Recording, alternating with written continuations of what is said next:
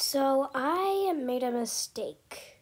So I don't know if you guys have ever noticed, but Bella has this white strip in her hair because she is actually an Anna doll from Frozen, and for some reason, I knotted her hair when I was younger, and I was just trying to take it out just now, and let's just say I kind of did it, but I failed, and now it just kind of looks like this, and it really doesn't look that good, so I think I'm gonna have to cut it out.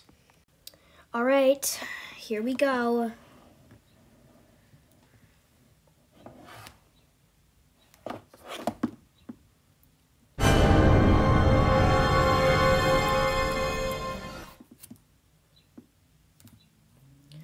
Okay, it's off.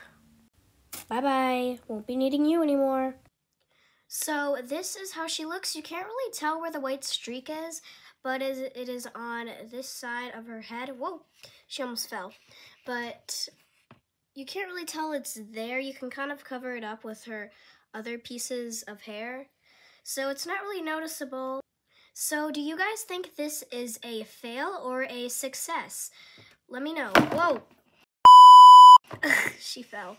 But let me know if you think it is a fail or a success. I think it is a success because it's not that noticeable. You can cover it up by her other hair, and I didn't really like the white streak in her hair anymore because it's not realistic for a person to have orange hair and like a white streak. So I think she looks really good.